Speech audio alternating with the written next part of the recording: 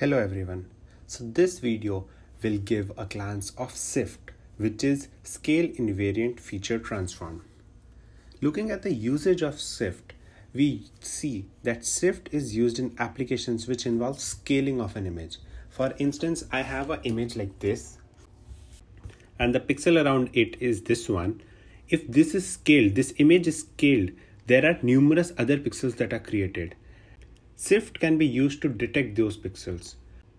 I'll give you another example. For instance, I have ABC written like this. So these are all features, the points over here. But if I have an empty sheet or just nothing, there are no SIFT features that are present over here. SIFT is also used in detection of corners, circles, blobs, etc. The procedure is a multi-step process which involves Scalespace extrema, Keypoint localization, oriented assignment, and finally the descriptor creation and matching. So the first step is Scalespace extrema detection. The name is huge, but all it does is, for instance, I have a pixel over here of the complete image.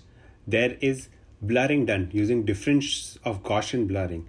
And then this pixel is compared with all of the 8 neighboring pixels. Also with this, it is compared with 9 pixels from the next scale and 9 pixels from the previous scale. So these are basically different octaves that are present.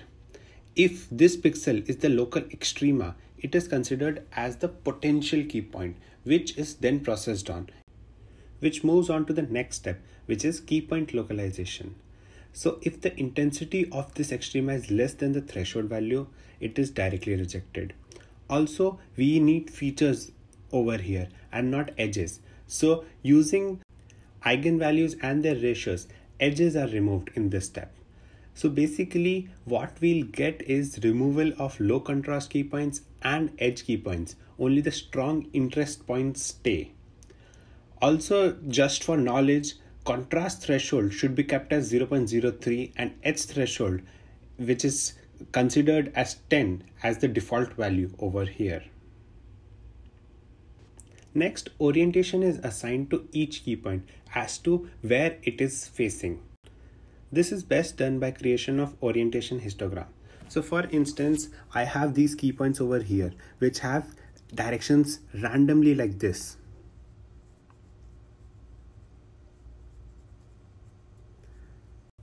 Now if I create a histogram over here, I have for instance, this arrow is this much, this arrow is this much, this arrow is the maximum, and this arrow is the least one. From this is all arbitrary.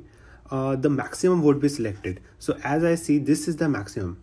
Also, so this is the peak basically. Also with this, any peak which is more than 80% is taken into consideration. So this step will create key points with same location and scale but different directions. This brings us to the second last and the last step, which is keypoint descriptor and keypoint matching. Descriptor is a vector of size the number of key points attained from the last step into 128. So what is 128? What this step does is it creates a 16x16 neighborhood around the key point. With that, it is next divided into 16 sub-blocks of size 4x4, and each sub-block over here has 8 bin orientations. So finally 4 into 4 into 8, which is 128 bins over here. Also, the last step is keypoint matching. Keypoint matching between two images is done by identifying the nearest neighbors. So for instance, I have an image like this and an image like this, and it has the letter A written. So this pixel will have something over here in the neighborhood and over here. This is matched with the second image of same features. Further step involves ratio analysis between the closest and the second closest, and the ratio over here is considered as 0.8 as the threshold to be selected as the matched feature or not. Let's now go through a simple code of SIFT algorithm. As usual, I'm importing the libraries over here. Then I'm taking this image and reading it in Python and storing it to a variable named img. Next, I'm converting this image into grayscale with the simple code cv2.color_bgr to gray. Now I can directly apply the SIFT command. The inbuilt SIFT command is over here, xfeatures2d.sift_create.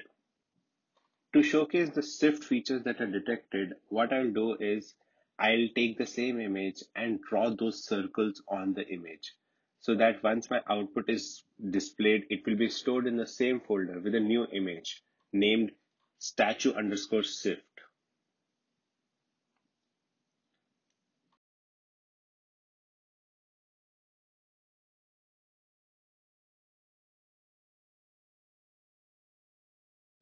Also over here, if I see that SIFT command creates key points and descriptors as told in the theory section. So if I print this KP and descriptors, I'll get an array or a list of 1519 elements. These descriptors can then be used to compare with another frame, or maybe there are processes called visual odometry. So that is the time when two frames are being compared and this descriptor is used. Stay tuned and keep watching Robometrics.